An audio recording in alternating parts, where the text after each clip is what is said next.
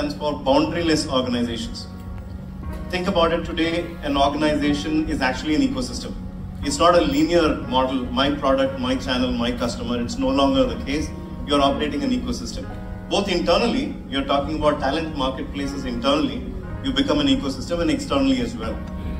L in Blur is limitless digitization, which is all about the line between the physical and the digital and the biological blurring away.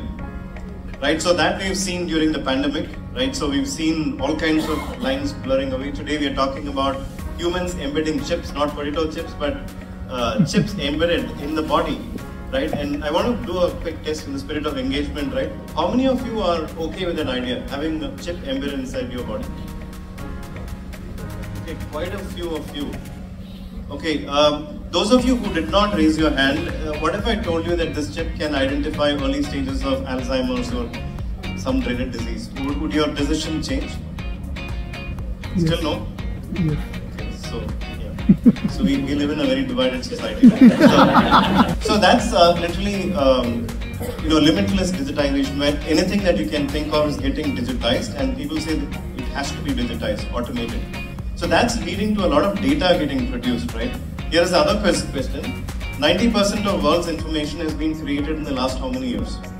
This is coming from an IBM study. I don't know if they wanted to promote their data science practice, but 20%, 20 years, 5 years, last year.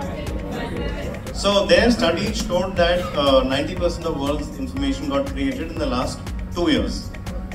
But here is a catch, the study was done in 2013. Now fast forward to 2023, I'm sure we are talking about less than a year, right? So you're talking about Internet of Things, Internet of Humans, 24/7 we are creating data today, right? So that's the second powerful force that's operating on us, the line between physical, digital, and the biological blurring. U in Blur is unbounded innovation, where we talk about today, Grab, the taxi company in Singapore, is also a bank, right? How does that make sense? Or Adobe launching a fashion line, right? So those lines are blurring away. So this is a case where industry lines are blurring. Back in the day, between Canon and Sony, there's a classic thing, right? So if you had to study your market, you just look at what your competitor is doing. But today, digital is a converging force. It brings many things together on one screen.